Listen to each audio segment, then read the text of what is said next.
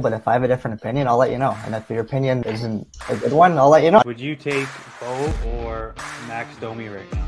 When Jim Benning gets to the table and he sees JT Miller, I think that's what made him hit the gas. You make those trades. Look at what he's done being emerged into our lineup. It's night and day. He's going to be our next Sammy Salvo, besides playing half a game a year. So sick of people acting like it hasn't been that bad. Dude, he has been atrocious. And these mental gymnastics you have to go through to get to Colin's mind space on this trade is just, to me, it's way too much. Mr. Horvat has been bad. He's our captain. This is such a stupid take, Colin. Oh. All right. So we're back for another episode. The boys are ready to go. If you're listening right now, you heard our new intro, which I hope you really enjoyed. Took about 3 weeks to make that, and took a couple hours, but I like it. I hope you guys do too. It kind of sets. I think it's perfect. It sets the stage for what we do, and kind of. It almost broke up the podcast. Yeah. It took... It's funny when I first made this intro. I got a good story to say. I didn't include Austin in it at all. Like none of his audio at all. I got ahead of myself, and I'm like, fuck that guy. But then it got then in the group chat it got all awkward, and I felt really bad. But no, yeah, it's good. We added him in. We had him in there and made it right. But I like it. So no, we're happy. I think it's awesome. That's great. So yeah. Anyways, we're back for another episode here. We got an hour and a half until puck drop here in Vancouver against the Flames. And before we start with any of the topics, I want to discuss Aquilini's comments because I think his comments can be a turning point in the season because it kind of clears the head a little bit. Like a lot of the players, I'm sure, didn't know what was happening. Maybe Travis Green didn't even know, and now the guys can just breathe and go, whatever happens, nothing's going to happen during the season. And how do you guys see it? Because I think it could be a turning point. We'll start with Austin on this one. Yeah, I mean, I think you played it out pretty straight. Like, that's exactly it. I think it just kind of sets a tone of just, guys, don't, get this off the books. Don't worry about it. Just relax. Yeah. Take this out of the locker room a little bit, hopefully to help them just focus on playing hockey again. But, yeah, and at the end of the day, too, I fully support the decision, I guess, from a standpoint of being a business owner, just trying to do that, just settle everyone down a little bit and just try and focus on playing well, and hopefully the media will do that. So we do start to play well, I guess. Yeah, played our best game of the year last night by a mile, I'd say. Dylan? Well, I mean, okay, so there's a couple things to touch on. I think, okay, first off, look, if you're not wanting to get rid of Travis or Jim because you don't want to add any cost to the books from a business standpoint, or if something makes him want to keep this group together for a while longer, he's not ready to fire anyone because for whatever reason he still thinks there's good things going on, or who knows, it could be. But if you're not ready to fire someone for any of those reasons, you do have to come out and say you're not going to fire people. But there's a flip side to this, because he didn't just say, look, I'm not ready to fire anyone. He laid out and said, he came out and he said, I like our plan. We have a long-term plan and we're going to stick to the long-term plan. Okay, that would be fine, but there's no evidence that this team and organization has had a long-term plan. We've talked about it multiple times. The plan seems to change on a whim. So it becomes very hard to believe that there actually is a long-term plan. And that leads me to believe that he just doesn't want to add any cost to the books at this point, which is fine from a business perspective. But as a fan of the team, that's, disappointing. So I don't know. I would have rather him just came out and said, look, we're not making any changes anytime soon, rather than come out and give this bullshit thing about how there's the greater plan. And it's just like it just gets almost demoralizing as a fan who's watching the team, who can kind of see through the bullshit and say, just be straight up with me. But instead he's trying to act like he's wise and has a better understanding than the fans. If he doesn't actually mean what he says, and that pisses me off as a fan, because it's like, I'd rather just be honest with me. Can you honestly tell you he does? Because you have to believe him. You have to believe him that there has been a plan in place the whole time, and they've been following it. Yeah. Sure, but like you said, he could have easily said, "All right, now we're not looking to make changes," and that wouldn't have been a big deal if he said that. That would have in been my great. opinion. That's fine. But the problem is he came in and said, we have this great plan and we're going to stick to this great plan. But there's no evidence that there's ever been a plan followed. So that makes me think he's bullshitting us, which is annoying. Well, to me, I Okay. guess I'll play devil's advocate again here, but I'm kind of supporting this idea that there is a long-term plan in the sense I've always said this off-season is Benning's off-season. Even we kind of touched on this in the Walker interview, and he said this as well. You know, most fans really believe the last off-season was his off-season, and that's fair. You can have your judgment. I have mine, and I'm thinking more long-term. He's done, and this is actually something we didn't really, I think, do a fair job with in the Benning, deep dive. We didn't really give him the praise for Quinn Hughes, Elias Pettersson, and making the picks of Thatcher Demko, Ulevy, which some people will say, but exactly. We didn't really praise him enough for these picks that he has made, and not that all of them were clear front run picks, as many people like someone on this podcast really scrutinized the Pettersson pick at the time. Well, there's a lot of these things that we didn't really touch on that I don't think were fair. And to me, I think the long-term plan was securing your centerman, securing your defenseman, securing your goalie. You have guys like Besser, JT surrounding them rather, and locking these guys up this offseason and making them one or two picks and trades that he needs to will be the thing that shows the long-term plan in my sense. Look, the PD pick is definitely his best. I mean, a lot of people would say that Hughes was a no-brainer. The PD pick was not. It's his best thing he's done as a general manager. There's no doubt about it. It was a great pick. But that's not, and he has done some good things, but he's done, I would argue, probably more bad. But aside from that, that's not, like, can you really say that they've had what resembles any consistency in their long-term I agree approach? with the consistency thing. I agree with that completely. I can't disagree. There hasn't been consistency. Like, there was never a time where we actually said we're going to rebuild, and they never used the word ever until it was evident that we did. And then while they're rebuilding, they're trading away picks at the same time and signing these guys to these contracts, which I get. You need to implement. You need to what's the word I'm looking for? Whatever. Improvise. No. But you need to help the young kids. Let me hop in and add to this. Okay, you go before ahead, you go, I'll Austin. say one more thing, and then we can. I'm with Colin right where he was. They needed to do some things to help shelter guys, and they did that.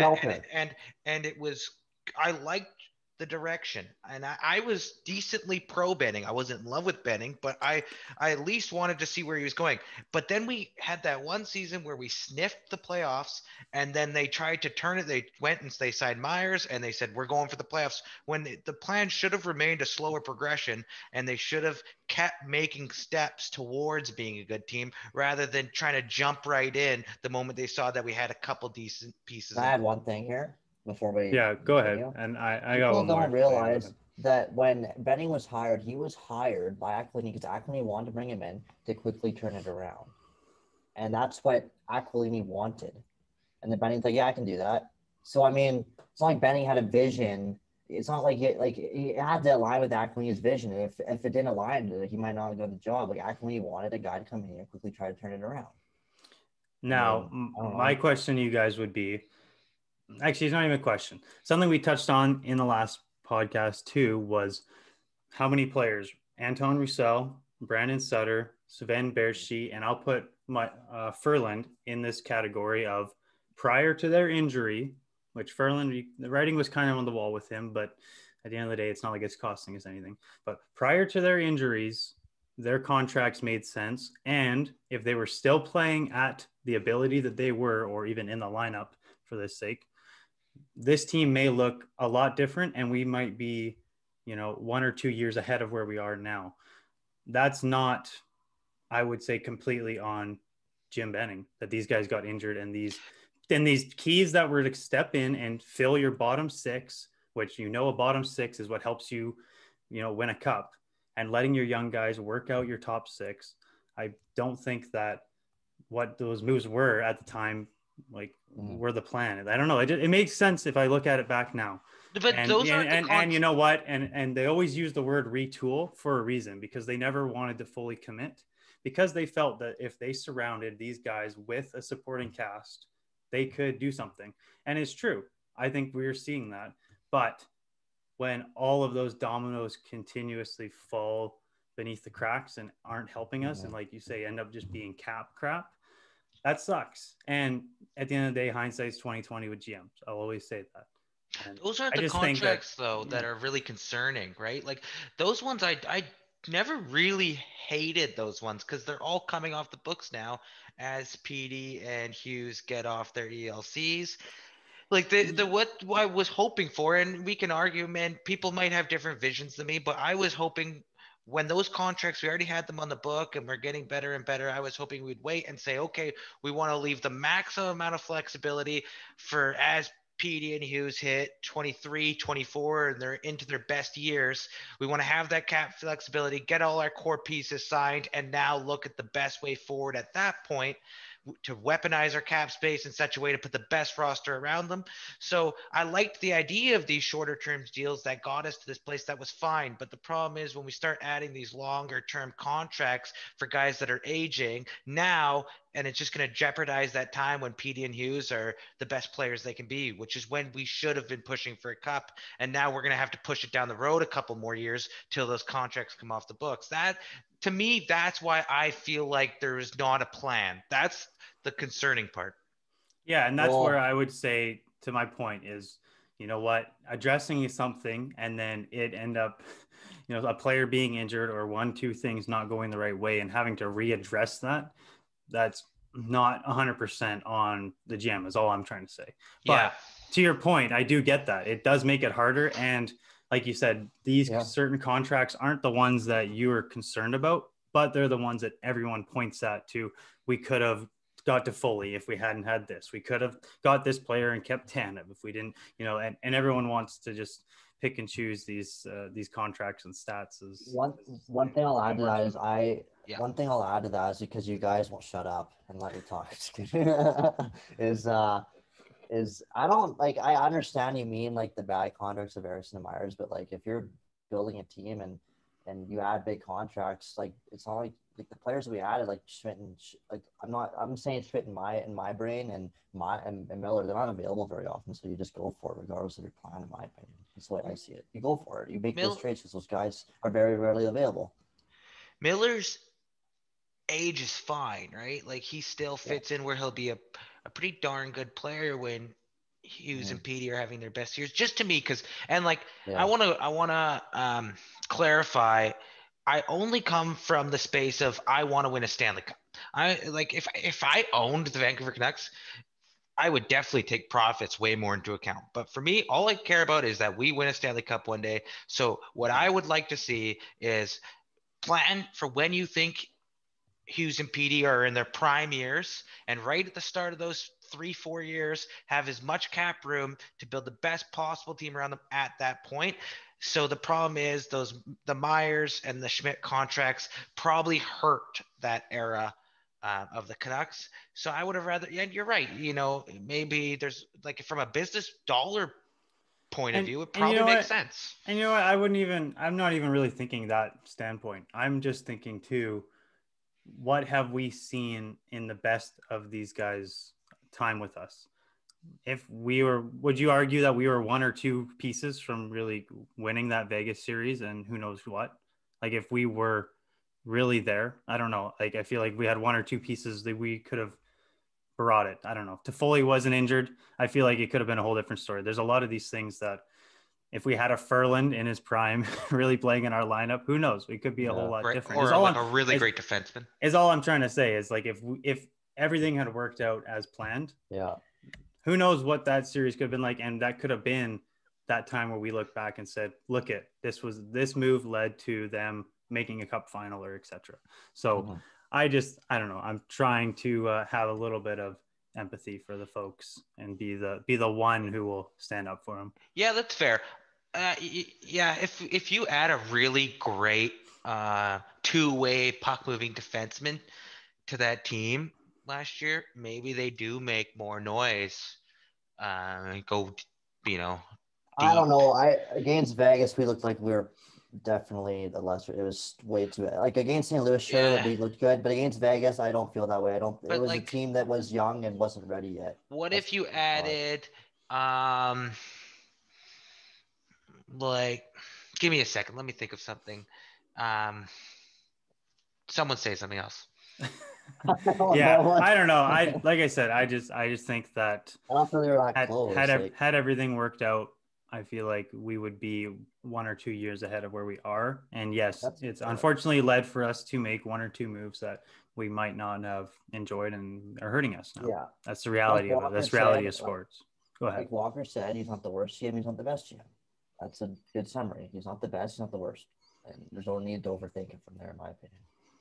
He's not But Shirley, that's for sure. yeah, yeah, exactly. Well, I'm gonna go to the next topic because you can't. Are you able to think of what you want there? Or?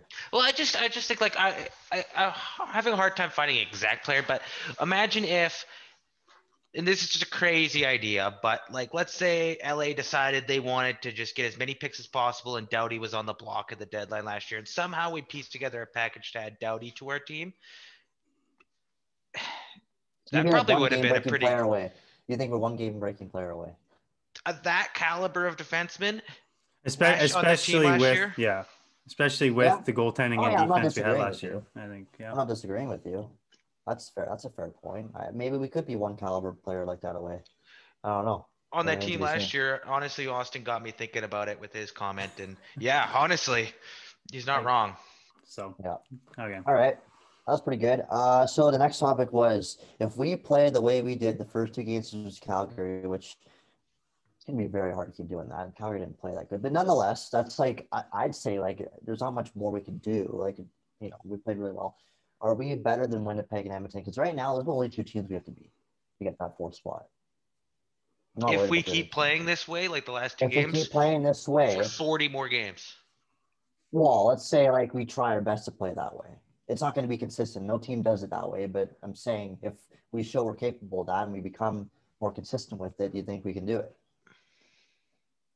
You go, I think Austin. Edmonton. I think Edmonton. Yeah, I don't really know much Yeah. about Winnipeg. I haven't watched them enough to really see if they're a good team or not. Like, I don't know if they're just like if one area of them is not as strong as the others. I don't know. So, to be completely fair, they have weapons. I don't know if they even have themselves figured out yet because adding I know Dubois Edmonton. is Yeah. really a big I agree. key. So.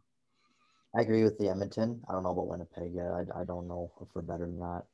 When I look at the division, I see Ottawa's bad, and I see Toronto and Montreal playing pretty decently. I don't know how well because it's hard to judge with how many teams are struggling. But you see Winnipeg, you see Vancouver, you see Calgary, and you see Edmonton. And honestly, I think all four teams are playing pretty bad and they're all having their own unique struggles. And two of these teams are going to make the playoffs. We've dug ourselves a bit of a hole, but honestly, it's going to be hard. But whatever two teams figure it out, there's a good chance that they go and take those spots. I mean, we definitely have more ground to cover than the other teams, but I just think all four of us are playing horribly, and it's just going to take two of the teams figuring out just some basic consistency and strategy to win some games and just a little more effort maybe. But like they're all having unique problems. Like Calgary looks like they don't care half the time. Yeah, they do. Yeah, so that's weird. I think Edmonton, like we've seen it for how many years now? 4 years. This is just Edmonton. Yeah. Like we can be better. If no team figures it out, yeah, they'll probably sneak into a spot. But if two of the teams start playing half decent hockey, I think Edmonton will just fall behind. And then Winnipeg, I think there's a good likelihood they figure it out. So, but who knows? Okay, do you think Winnipeg's a better team on paper? Honestly, I think Calgary is the one team that's best on paper, and I think Edmonton has problems you can't really solve. And then I think us and Winnipeg are pretty much in the same boat. Fair enough. Okay. Yeah, and I'm not worried about Calgary, Toronto, Montreal. I'm not worried about them because they're probably going to finish at the top. we'll see. No. I mean, honestly, man, like I Calgary. think Calgary figures it out. They're too good not to. Maybe it's one- I don't know. Like, go ahead. Sorry. No, the one Austin. thing I'll see about Calgary over the next couple of games is I don't know if I really trust their defense. Like I've never been a huge Giordano fan. Like he's just kind of Especially when a he pylon out punches there, guys just for touching his overpriced. players at all. Like, bro, Yeah, oh he's just God, kind of a piece of crap. he's But I don't annoying know. as I hell to don't really watch. trust the depth of their defense. And even kind of looking online today, a lot of Calgary people were explaining how last game kind of exposed their defense in the Can I sense say of something to that? In the preseason pod, I thought we were raving about their defense. You guys were at least. I like their defense. he did, and I did bring up my questions because I did start to look at who they had, and like I don't know, I said it was cool to see Nikita Nesterov, but at the end of the day, I don't know if he's an NHL defenseman. So I think there's just certain guys on there That's a that bit of I a don't 180, understand, that's all. and yeah, I mean, I don't know. I like I said, I don't watch them day in day out. Yeah. I started to take a little look at them, but that's just my I thought. I don't know. I don't think it's a personnel issue. Like a lot of their issues are guys not trying. To me, it looked like in It's the been that last way for two years. games. It's been that way for years. It's Yeah. not like this, man. This is bad. Like I've always noticed Gaudreau and Monahan they've always been like out there floating at times. yeah, those two do. I've But like always usually, noticed it. man, like it's not just them though. It's all four No, I know. lines and like I don't know. Maybe They're they could kind of maybe yeah.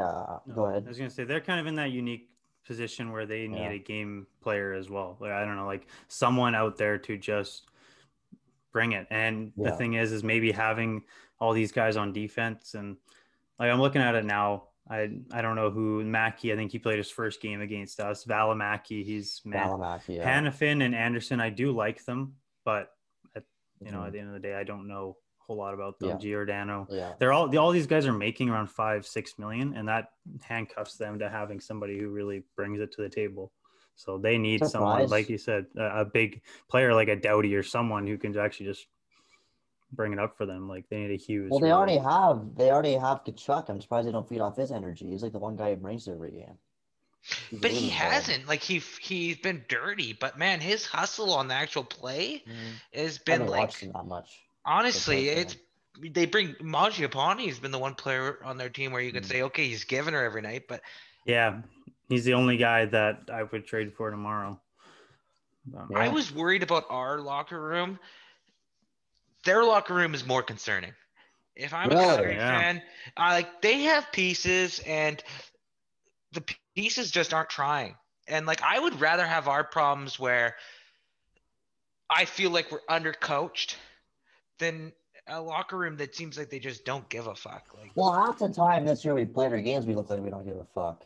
It's been inconsistent. It's hard to judge Yeah. it. I mean, Half the games yeah, we've played, some players.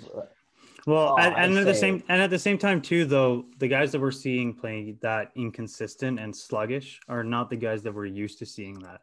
Like if I'm looking at their top six right now. You've got a Sam Bennett who doesn't even want to play there. You got a Monahan and Goudreau who we just talked about have never really bring it to the table. And their top line, is Dubé, Lindholm, Kachuk. Kachuk just kind of goes out there and it's like his brother. It's just dirty hockey. It's not a very big energy that helps the lineup. It just kind of goes out there and drives the other team nuts and sometimes helps them more. I feel like Lindholm probably has that same kind of just a little bit of scrappiness in him, but nothing really. I don't know. Yeah, he has never really shined for them or even really for Carolina in my eyes. Like he's never stood out. Always, he had nothing a good special. run He's a good last player. year, but they demoted Backlund to put Lindholm in center. They demoted Backlund to the third line, and like Backlund, I think he was choked. I don't think he liked that. Probably not.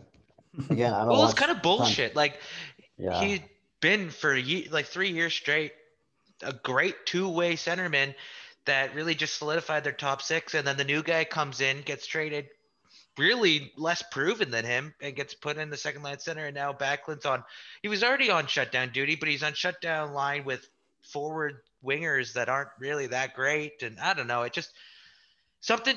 Just Well, how has Lindholm's ever been like that big time player? well, He's he a had good like 80 complimentary. points. No. in the 1 What I year. mean is he's a good complimentary piece, but he's not like a guy to go out there and charge up your lineup. I don't think. I don't see him that way at all. just like Austin said, he's never been that way. You can't expect that out of him, you know. So, I don't know. I mean, I don't want to watch out of Calgary, but if you need someone to charge your lineup up, then yeah, I can see that. Welcome to the Calgary cast. But yeah, I'd like to take us back because, like, I really do. I've been thinking about it a lot, and we've seen 2 games of the Canucks that have been quite good, and 16 before that were pretty disappointing. I'm not ready to say that we're gonna be good for the rest of the season. Oh, me neither. Yeah. I hope we can. Let's start. At some point we're gonna have to win 5 or 6 in a row if we want to be back in the running. But let's build on this. I really hope tonight and the next game we start seeing just the same level of play. And if we can do that and we can do it for 3-4 more games, I'll start to maybe have some confidence. But I really think you have those 4 teams in the Canadian division and 2 of them are going to figure it out. And let's try to be one of those 2. Do you have confidence in Demko to hold the fort at the end of the day? I'm not saying he'll play like Markstrom. He's not going to, but do you have confidence he can at least hold the fort? Because at this moment, I don't know if I do. I think it really depends what you mean by hold the fort. I mean, well, make the big timely saves every now and then. You need your goalie to do that stuff. Just make those saves. Don't get 50 saves a game like Markstrom, but be a starting goalie. I think some people they think that the average goaltender in the NHL is a lot better than it actually is. Most goalies give up bad goals every now and then, and most goalies don't make huge saves. That's why the great goaltenders, Markstrom, Luongo when we had him, even Ryan Miller when we had him, these good goalies we've had, we were lucky to have them. They're unique, and it's great to have one.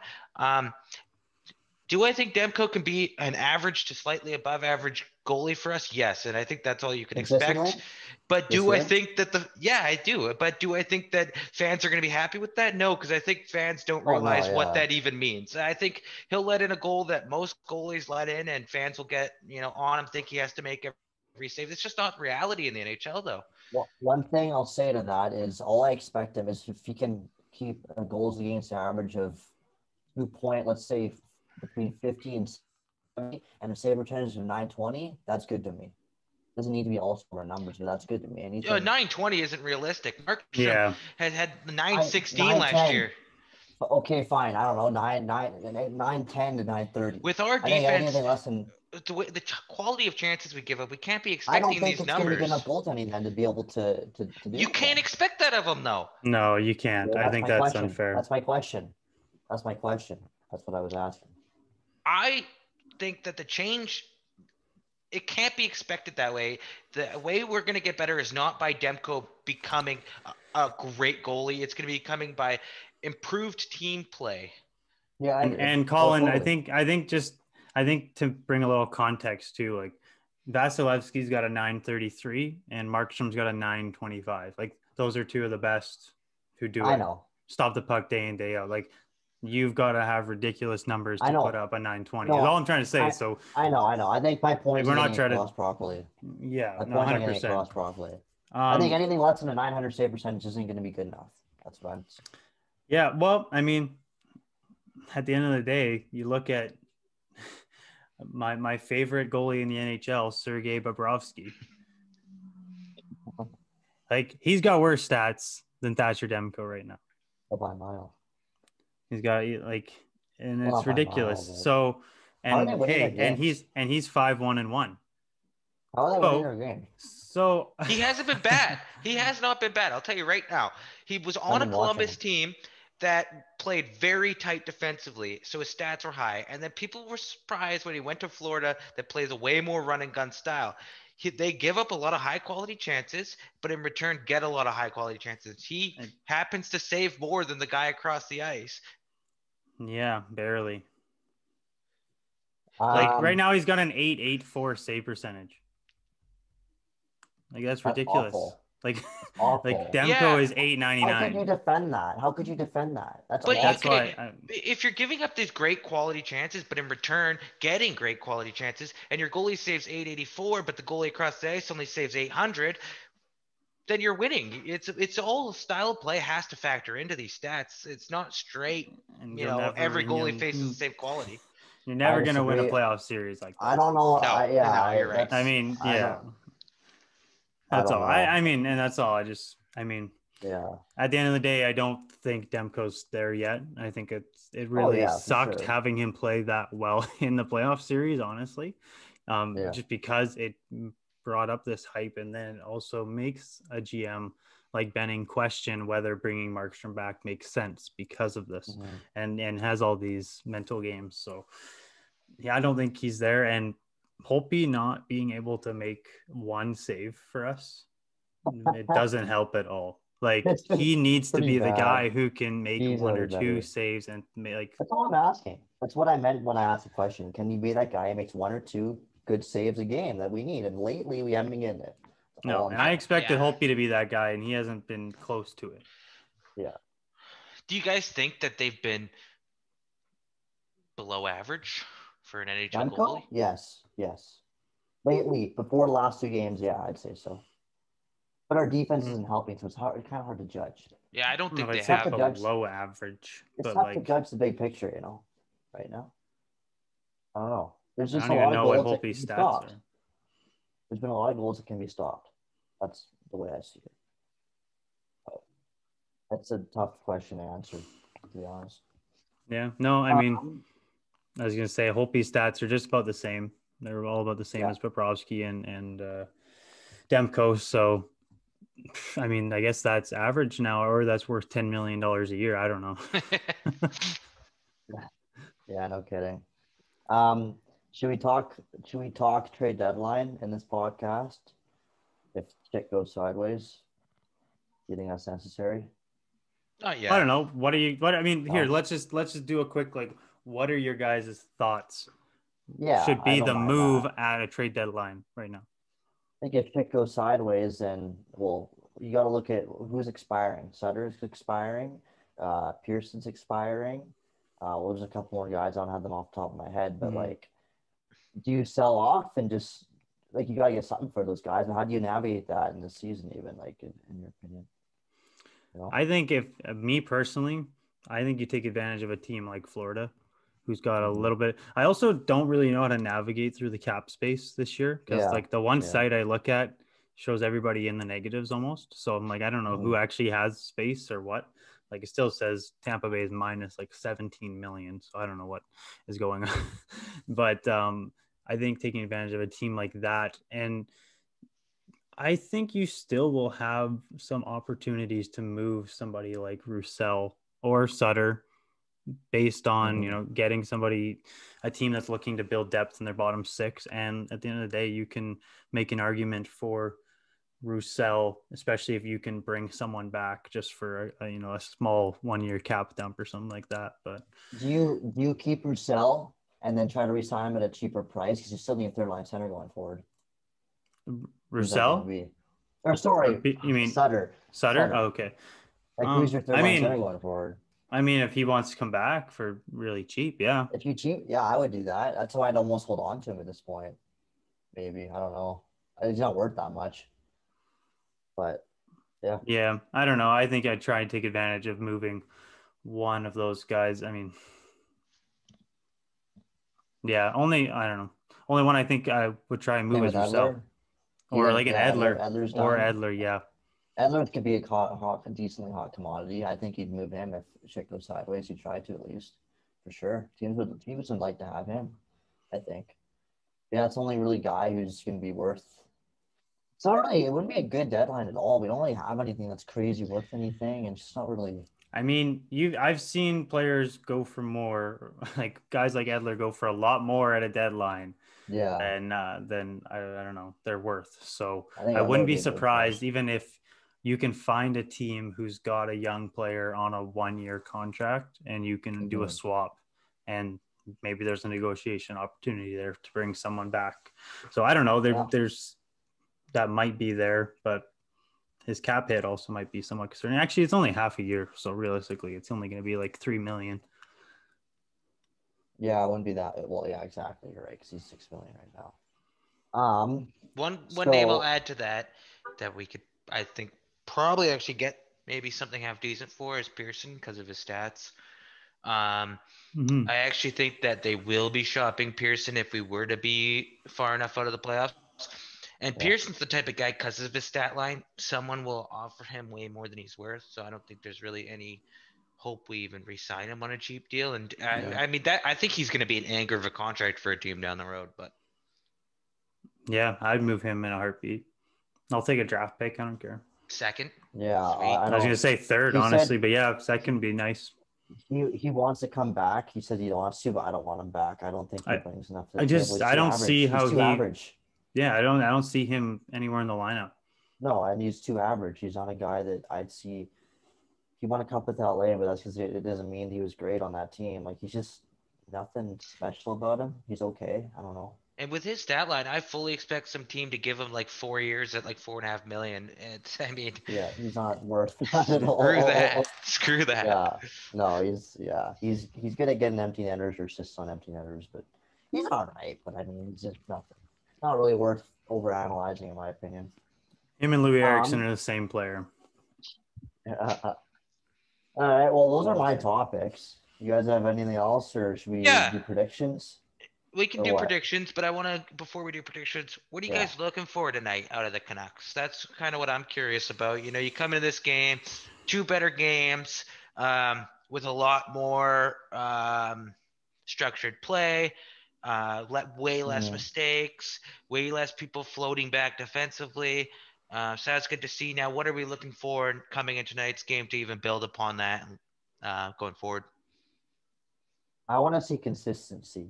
I want to see, even if we don't win, I want to see us play that way. That's the way we need to play. And if Calgary ups their game, well, I want to see us up our game because they haven't played well the last 2. I want to see us match it. I think these next 2 games will be very telling because Calgary had 2 horrible games and Markstrom stood on his head. But if we can play consistent and up our game while they do, that says a lot. So that's what I want to see. Awesome. Yeah. I don't know. I'd like to see just some clean breakouts. I'd like to see just like some defensive zone structure. Like, just continue to do what you're doing. Just make the smart decision, make the easy pass. Don't overthink it. And yeah, let the play progress. Don't try and force it. That's all I like to say. Good structured hockey is what exactly. I really liked what Colin said there. If Calgary brings it, that he would like to see us up our game. That's a great point. I think that would be really nice. I also think too, to add to that, if they don't bring it and they look slow again, let's just fucking put them in their grave early then. Like, that would be nice 100%. Too. Totally. Don't back down though, is what I'm saying. This is a good challenge. It's a good test. Don't back down. And it could be a huge confidence booster for the team if we don't back down and we see them upping their game. Yeah. Tonight's will be a very telling game for what to expect in the future, I think. So yeah, we're gonna one more topic we can do. We'll end on this is the Myers. Do we feel that Myers' game will improve playing alongside Ole Levy? Because so far it has.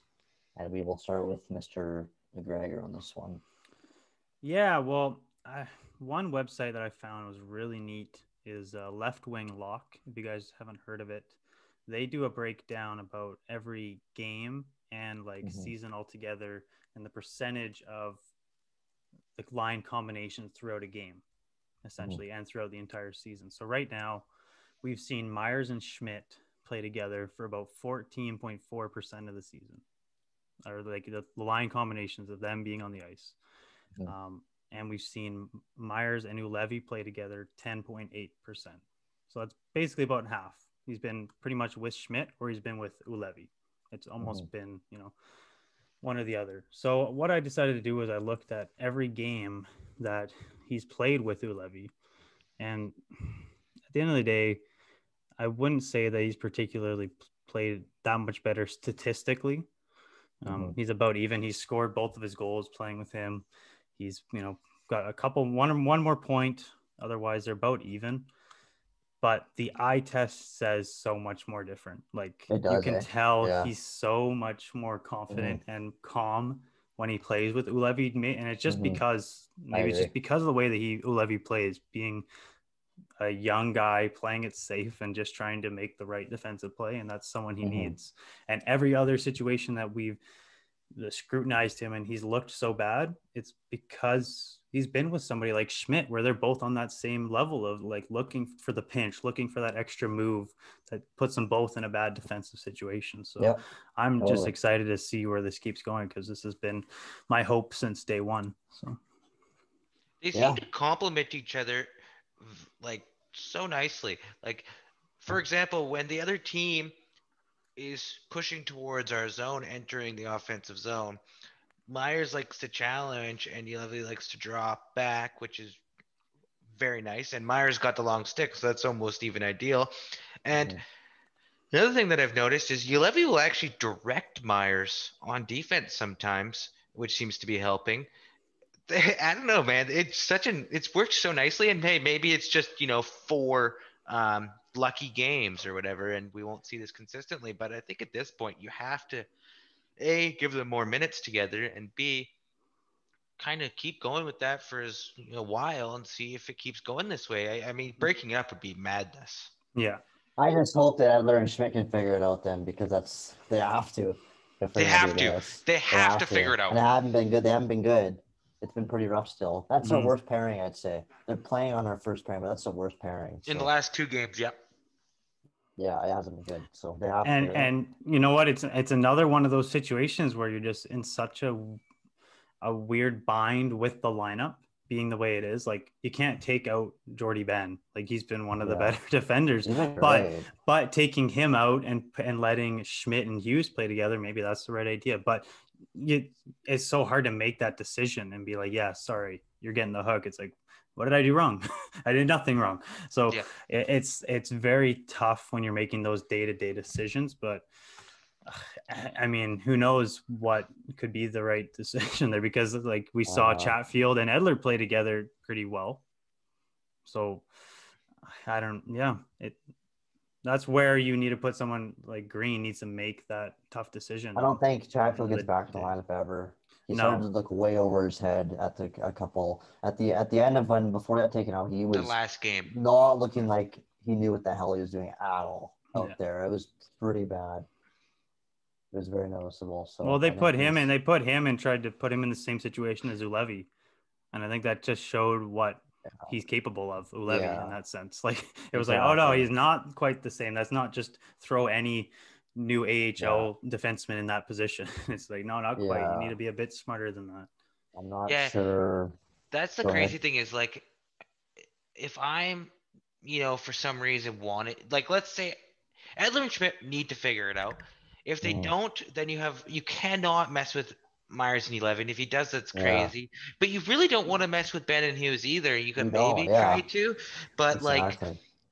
that would be the one I would do if I felt like I had to. But I mean, Edler and Schmidt, with the amount of money they're making and the caliber of players they're supposed to be, they need to just fucking figure this out. I know.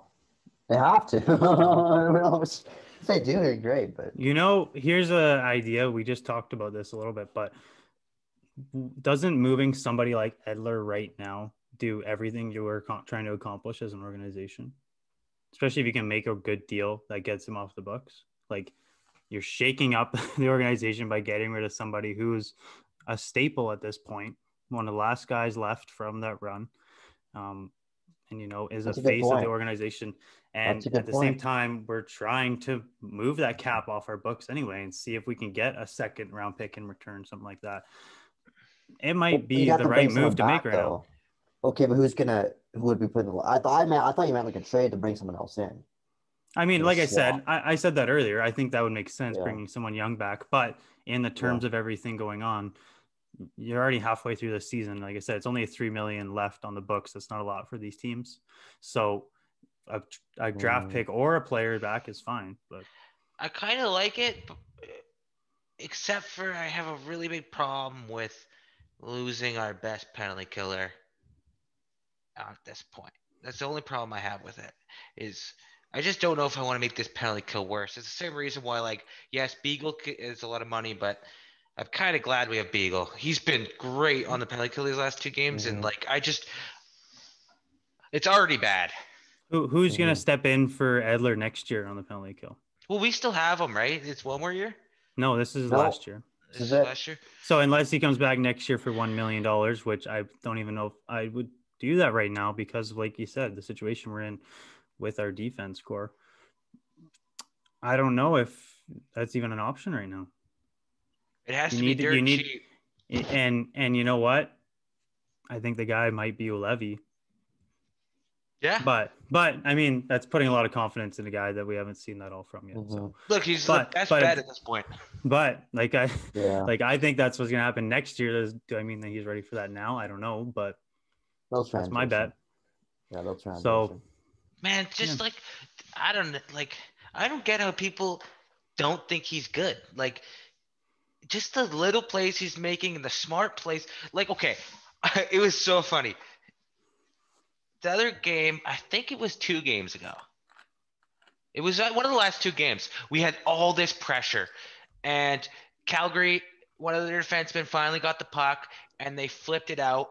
And a lot of times, I don't know if our defensemen just aren't thinking, but Levy he didn't try to hit anyone with a brilliant pass or anything. He just flipped it off the glass back into the offensive end so that the Calgary defenseman couldn't get a change, and it just hemmed them back in. And like, it was such a simple, easy play, but we don't make those so often. It was so smart. It was such an intelligent little play. I don't know. It's just the guy it just feels like he's smarter than everyone but Edler back there. Like, it's just crazy. 100%. That's what I've loved about him. And I'm not going to say that I'm anywhere like Ulevy or the level of hockey I played was anywhere like him. But the way I played hockey was just that, like, just go out there, make the simple play. And at the end of the day, that paired me up with our most talented other defenders who were able to go out there and make those moves, make those plays, and feel comfortable because they just knew I'd be back there. And that's why, to me, I've always seen that with certain players, it's like, Myers, man, just sit back and relax for a minute. You'll get back to the fundamentals and you'll see the game a lot differently. You're putting yourself in so many pressure situations that you can't handle, and it's clear. So there's just little things where just at the end of the day, I always just go back to the fundamentals. If it could work for me, it could work for anybody. I think at this point, anyone who doesn't like Levy is someone who's written them off in the past and just can't admit it. They just don't have eyes. They're blind. Well, that too, but I'm saying that they're trying to protect their opinion, which they're the same guys who are protecting Myers every night that he doesn't play with Levy. Yeah. So yeah, it's crazy, man. Like, some of the things fans and media is everyone, like, some of the takes they have and that seem to be popular, it feels to me like you have to be watching a completely separate game for me, or like you're just paying no attention to who actually has the puck. You're just like, you've heard that Levy might not be that good, so you just blame everything on him. I don't really understand. It's like, or he's the new guy, so you blame him. I don't get it, man. Half the time those guys are watching the game, they're tweeting anyways. They're not even watching the damn game. They're tweeting stupid shit. That's what it seems like. Well, and it's to that point too, right? Like, if you don't have evidence to refute the thing that's coming towards you, it's kind of like, maybe you're right. You've obviously looked into this. You're thinking this way. It's like, oh, well, maybe they haven't, but that just happens so often with people where it's like, unless you have a direct thought in the back of your mind of like, no, I know for a fact that's not right. It's like, okay, they probably are right. So just happens. All right, predictions for tonight's game. We will start with Dylan this time. Me, okay. I think Calgary was horrible. Yeah. And I think at some point we got to start getting some bounces. And I think at some point this offense has to break through with the way we've been playing the last 2 games. I'm trying to be optimistic. I really didn't like Calgary's game, both games, honestly. Yeah, it wasn't good. And I didn't like them against Winnipeg either. So I'm going to say we break through tonight. I'm going to be optimistic. 6-2 Canucks. All right, McGregor, take her off. I'm going to be a little more conservative, but I do think it's going to be a tough one. It'll be a fun one to watch. I think they're going to want to come out, having something to prove after last game. So I don't know. I think I was being more conservative earlier, but I think I might even say it's a 5-4 final in overtime for the Canucks. Okay. And now I'll take it off. Say 4-3, Calgary. 4-3. And whoever gets the right thing has to make a good outro. I'm just kidding. Okay, so is everyone ready for this outro that we're about to do here? It's a special one. Took 4 years to make it. Am I doing this? This is the unveiling of the brand new Hockey Hour outro. Austin, take it away. Take it away. Thank you for listening to the Hockey Hour.